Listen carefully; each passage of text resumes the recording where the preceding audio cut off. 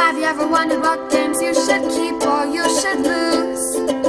Find out here at Purge Reviews. Here's the Streets of Arkham expansion for Mansions of Madness. It's going to be a big box expansion. Although, surprisingly, it's not going to have very much in it. So you're going to get a little rule book, which we're going to take a look at. It tells you a little bit of story, very little. The expansion icon down here, you'll see some all the pieces if you want to know what goes in it. A little bit of expansion overview. Components list, but no picture. So if you get things mixed up, good luck. Kind of how to use it, the new little tower thing that will be in it, some frequently asked questions, and additional rules. Really, it's just the elixir and the improvements. The back is just a credit. So not a lot of new stuff, as you can see, although I do like the new puzzle quite a bit. You're going to get 17 new tiles. So let's put the rest of this stuff aside. We'll go through some of these tiles. So you're going to get a street corner and the research library. These will all be long ones. You're going to have a few big ones, but most of these are going to be the long ones. You're going to get a chapel here and the sewer part 2. You're going to get exhibit 1, which is really cool bear. I like this title quite a bit. And with the alley on the other side. You're going to get the bedroom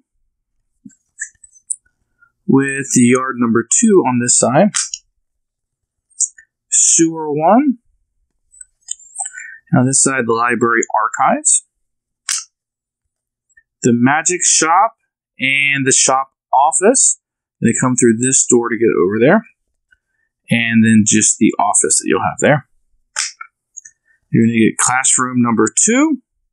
Big line going down through the center. And the warehouse, which again on this side. You're going to get the curiosity shop. Very busy.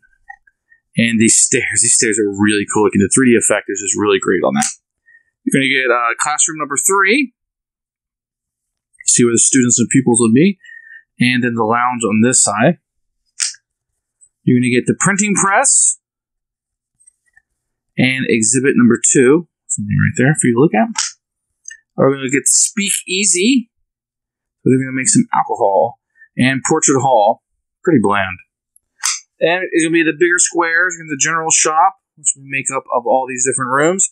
You're going to have the shop storage down here. You're going to have the studio storage. And then the studio right through here where people do painting and artwork and whatnot. This one's pretty cool. This is going to be the main exhibit. So you can see like a dinosaur bone or some kind of monster bone right there. Pretty cool. And then yard number 1, which make up 4 spots. Here we're going to have classroom number 1. Lots of places for the pupils to be.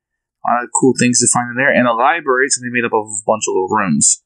And you're going to see some different bookshelves and stuff going on there. And then we're going to have the lobby. On this side we'll have exhibit 3, which will make up of 4 different little spaces on there. Very messy. You have the lab, where you can only guess at some science experiments were happening there. And here is the bandstand. You can just imagine a band being out there in the gazebo. You're going to have one giant one, so this is going to be the biggest one you're going to have. This is going to be the exhibit entrance. You can see some kind of dinosaur or monster bone sets. And you're going to have the diner, which is a very big room. Very cool. I like adding that in. So you're also going to get a number of tokens that you're going to have in here for the monsters, some more people, some more fires and rooms, and just general tokens that you'll be adding in. You're going to get some more cards that will be in here. Let's take a look at some of these. I don't want to spoil anything too much, but you can see there's a whole bunch. There's a righteous and the elixirs. So at the start of your turn, you may improve one skill of your choice. If you do, you get to flip this card over. I'm not going to show you what they do, but you're going to get a number of these and some more of these hurt and damage cards that you can get. So you're going to get a number of these that will be added to the game. And just for spoiler reasons, I don't want to go through these, but there is quite a bit that you'll be adding in. Now, you're going to get 4 investigators. I'll show you what the miniatures look like. You're going to get Tommy Muldoon, who's a rookie cop. You are going to get Maria Lambeau. At the start of your turn, you may cast a spell without spending an action. It'll be pretty useful to get some extra hits in. Finn Edwards, once per round, you may move 1 space before or after performing. I like anybody in this game that lets you move around. Diana Stanley, you would suffer 2 or more harm. You suffer 1. She can soak up a lot of damage. And his was you begin the game with the Becky unique item. So it gives you a unique item. You can see the different little things right here. They all have different stats on the side. So let's take a look at some of these miniatures. Now mine are all going to be painted. Yours are going to come gray. I had mine sent off, but these are all painted. Whether you like to paint up or not, you kind of see what they are. But this is a very big one. Probably the biggest, most impressive one that you're going to see. Roar. in the set.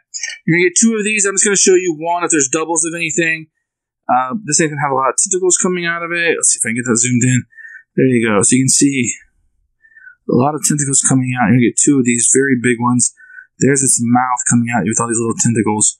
Very cool looking one. Going to get a number of bases and some advertisements.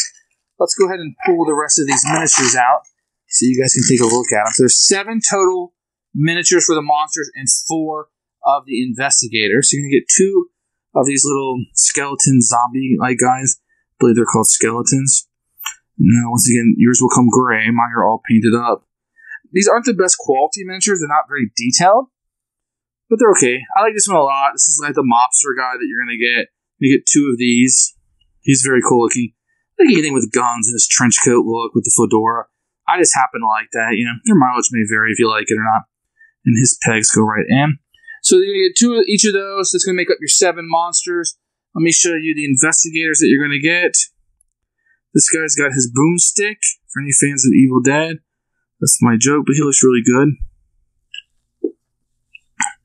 Now this guy's going to be running with this spyglass or bottle or whatever he's running with. So he's pretty cool looking. He got some rope with him. And you have 2 female characters that'll be added. Here's your singer.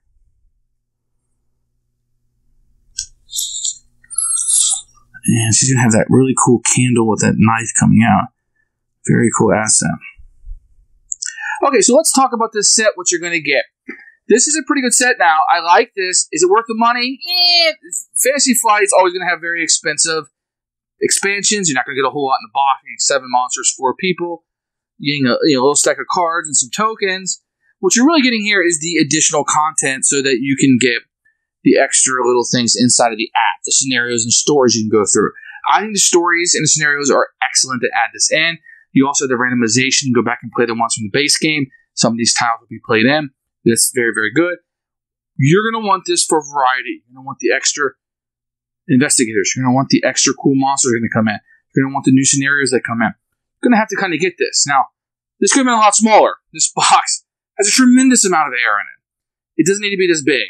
Yet it is. They need to make their money with box size, I guess. But if you're going to be in the Mansions of Madness, and you're going to play this game, you're going to need to add in Streets of Arkham. It's a very good addition. I don't know. I think you get more with other expansions, just in games in general. If you're a Fantasy Flight, you kind of know what you're getting into.